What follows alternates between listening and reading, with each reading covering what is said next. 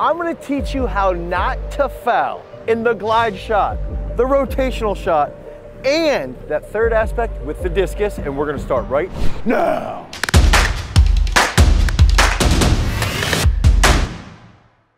Okay, so first, right off the bat, we're gonna go into the glide. And what are the most typical tendencies that we see with especially high school athletes and how they foul in the glide? Typically, they will come out of the back of the circle, they'll land in the middle, we'll be open with that left shoulder, our weight shifts into our left, we pick up our right early, and we blast out that left corner of the throw. This is almost always what happens. Sometimes we will see some people hit the toe board and they just fall forward. Okay, so what can we do to fix that? The first key factor is to establish that technical model. So we have to understand, where do we want our right foot to ground in the middle? Where do we want our left foot to ground in the middle? Okay, we want to draw a line between the back and the center part of this circle. And then also, what do we want to do at the front? We want to keep that right foot grounded. Okay, we want to open that left arm, keep that right foot grounded as long as possible, transition forward, and then hang on to the toe board for that reverse. Understand the technical model. We go deep into the glide technical model in other videos, so you can check that out, and then you can come back into this video. The second key is going to be taking non-reverse throws. Okay, if you take non-reverse throws, you can do it in a fashion like this, where you can go 6 to 8 non-reverse throws, stepping forward. And you can do it in this fashion. You can go 6 to 8 non-reverse throws, gliding, landing, hitting it, step forward inside the toe board. That's the first aspect of a non-reverse. The second aspect, you could go 6 to 12 of these. Hit it, punch, step forward. So that's the second aspect of those non-reverse throws. Now the third key aspect is going to be taking all those pieces, the technical model, those two different non-reverse throws, and now piecing it together with a glide reverse drill. So we can do a glide reverse drill here on the toe board, practicing to hit our heel, bring our left foot back to the center. Hit our heel, left foot back to center. And a lot of kids don't want to do that because they fall over, they blast out of it, but then they don't ever fix their reversing problem or their fouling problem. But if you just do this 15 to 20 times a day, you can fix your fouling problem for the glide. So we've got to focus on establishing that technical model, hitting those two different types of non-reverses, and then lighting up those glide reverse drills, and then transitioning from that glide reverse drill into an actual reverse. So that's how we can fix that problem very, very quickly with that glide technique. Now, the second aspect, we're going into the rotational technique of the shot put. There's going to be a couple different factors around fouling. Most likely, we will over-rotate out of the back. Okay, here. We'll land really deep in the bucket. We'll throw, spin around, foul. So we typically will see that very, very consistently. Another thing that we'll see is the athlete will also come forward and they don't reverse back into the circle with that left leg. Okay, that's a pretty standard thing that happens as well. Or we'll even see a lot of athletes, and even professional level athletes, reverse where they'll get their heel caught up on that toe board. So the first aspect goes back to the glide. Establish that technical model. If we're over rotating, if we're getting in the bucket, we don't have a good concept of what our technique needs to be. And that's where we can just start with wide around the left, okay? The right grounds early before that line that you could have drawn, okay? Left around the right. Now we're at the front, right around the left. Understand simple movement pattern, okay? Just keep it as simple as possible. Make sure you're grounding very early with that right leg. That's a really, really key concept. Second aspect, if you want to fix your fouls, is that we can actually take slow throws, okay? And I'm going to pair these last two together. Slow throws in the spin are key. I really like non-reverses, I really like half turns, but slow throws with a reverse get you more confidence quicker. And it's going to be paired with that third aspect. The third aspect on the reverse is that I want to see our right foot reverse almost to the middle of the board. A little off to the left, but almost to the middle of the board. And I want to see that heel down. I don't want to see that with the heel high. I want to see that heel down. If that heel comes down, we're gonna stay grounded on the finish. If the heel's going up, we're extending too much and we're losing that rotation. So the slow throws will look like 50 to 60%. Just nice, easy, boom, boom, hit, rotate. And you just control that tempo. And you can take 8 to 10 slow throws. Nice and easy. Try to warm up, try to feel those positions, try to feel that proper reverse. And then that third aspect is you can take that slow throw with the technical model concept, push your right heel down.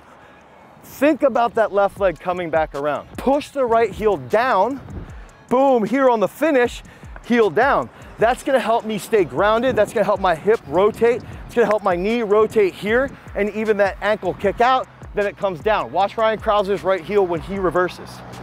Okay, so you can take those, you can build those slow throws, and then you can use that new technique with that right heel down to help improve that reverse. And then in training, you can set up to have a mock meet where you want to save a couple different factors, you want to save a couple different throws, and that first key throw in that competition is taken at 80%. So when you're warming up, you do the slow throws, maybe you dial it up a little bit, and then that first throw in that competition with the rotational technique should be done at 80%. Now, let's go to the discus circles for where you can fix your fouls in the discus. So when we're looking at the discus, typically, the fouls will come down to what is your body doing and what is the discus doing.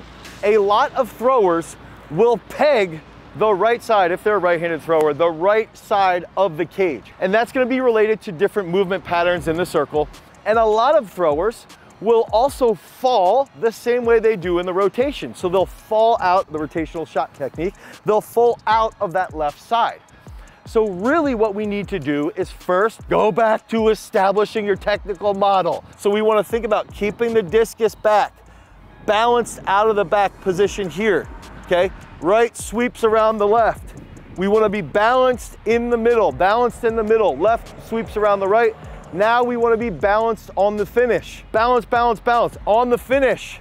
Step through on that reverse. Now the first key is that after we establish that technical model, now we have to go into non-reverse fulls. And I really, really, really think that in the discus, if you actually put a target, you cut the circle in half, put a circle where you need your right foot to land, put a circle where you need that left foot to land, and go about 60 to 70%. That's where we want to be balanced, okay? That's the position of balance. That's the balance point. And if you hit a non-reverse, I actually believe a lot of high school kids benefit from targeting, where you have something in the middle of the sector and we want to see the discus get to the middle of the sector, where our feet will ground, and then we have where we want to release to get our discus to the center of the sector. What that does is it sort of subliminally focuses the athlete on not cranking out of the back of the circle, but actually going nice and easy, ground here, target to the center, non-reverse. Now, if you're a coach, make sure you lose your mind on the athletes when you're doing these non-reverses if they're blasting out of the front. They need to be under control and just hit here and line up forward. I even recommend just saying, hey, throw the discus 40, 50 feet down the center. Just show me that you are capable of doing that. So the first key aspect is establish that technical model. The second key aspect is doing those non-reverses based off the technical model with targeted throws. And then that third key aspect is that understand how the freaking discus comes off your hand. If we look at holding the discus here with the outside edge down. So we want to release with that outside edge down, and we want to rotate to the center of the sector. Now, the discus will not be flying with the outside edge up, it'll be flying with the outside edge down. Then what happens is if you have a decent wind, it can actually help lift the discus a little bit. But we need to get to that front position based off the technical model, using non-reverses, and then having that outside edge down so that we're able to release it accordingly. Those are really, really key concepts. Now, when you're in training, you can take those standing throws, focus on releasing the outside edge down, coming off your index finger, okay? Then the next step, take those slow non-reverses that are targeted, 40 to 50 feet dead center. Then the next step, now you can go into full throws, nice and easy, focusing on the outside edge being down. And then finally, you take training throws at higher intensity where you're not allowed to foul in a circle. You're trying to implement and carry those movement patterns through, and you're still releasing the discus with the outside edge down. When throwers think about that end result, oftentimes, especially at the lower level, in high school and in middle school, if they think of the end result, they will actually fix things from the beginning. As they get more and more advanced, we need to fix the front in the beginning of the throw. But when they're younger, we can do it the opposite. So we've got to think that way through when we're training athletes that are in 6th, 7th, and 8th grade, 9th, 10th, 11th, 12th grade. That's going to be a different model or a different approach than when we're training those post-collegiate or collegiate athletes. So just keep that in mind as a coach, that when you're training athletes of all different ages, there's different approaches and different targets. Again, I'm gonna rehash that. Young novice throwers benefit from fixing the front by actually fixing the front of the circle. Elite levels, you've got to fix the back to fix the front. So just keep that in mind. Use all these tips so that you can help your athletes, help your throwers improve and not foul everything in training. Have those mock meets, have those cues, have those rituals, and understand as well, if you do have a bad meet, it doesn't define who you are as an individual. Use all these cues so that you can drop some bombs. If you want help with your overall training, head over to throwsuniversity.com. You can pick up a training program or a technical analysis, and that's probably what you really need to help you stop fouling. And remember, implement all of these cues today so that you can drop some bombs. Until next time, peace.